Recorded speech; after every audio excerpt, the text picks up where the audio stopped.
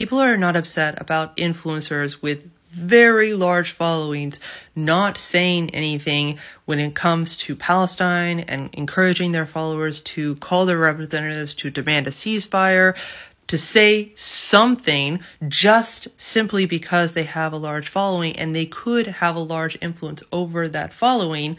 While yes, that is a thing, but the biggest issue, the crux that so many people I'm seeing are missing is that the people who are especially getting hounded in their comments and in their DMs from followers and non-followers alike are people, especially people with a lot of privileged identities, who have made social justice and standing up for the oppressed and speaking out against white supremacy as a huge part of their brand, of what they were selling to us in order to follow them, in order to listen to them, in order to buy the products, because we admired what we saw as their integrity and their values, which resonated with our own. A pretty universal human trait across cultures I'm willing to stand by is that people don't like hypocrites. We don't like hypocrites. We don't like people who say strongly that they stand for certain values, for certain causes, and then when it finally becomes time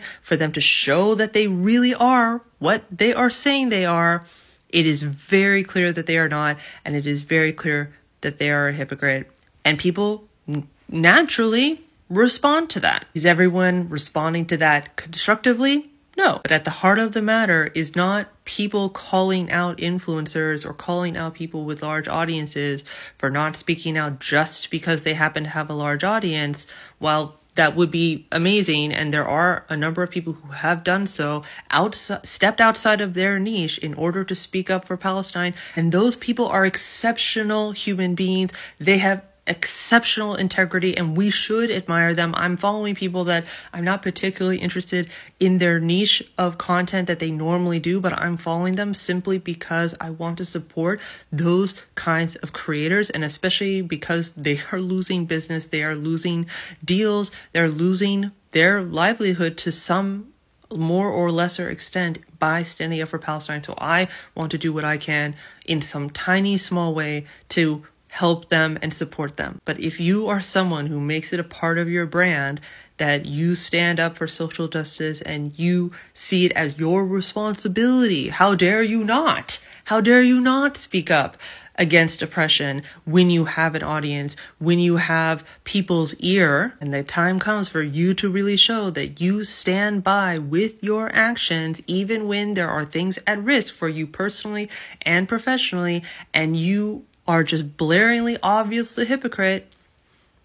That's what gets people talking. That's what gets people's attention. And again, not being unconstructive and hateful. No, of course, that is not ever going to be okay. I don't support that, all the things, but it's definitely going to get people's attention, and people will, especially if they're fans of these people and they believed in them. I know for myself in other ways, not necessarily influencers that I follow. I try not to follow too many influencers, honestly, but other people in social justice and diversity, equity, and inclusion work. That is the field that I work in.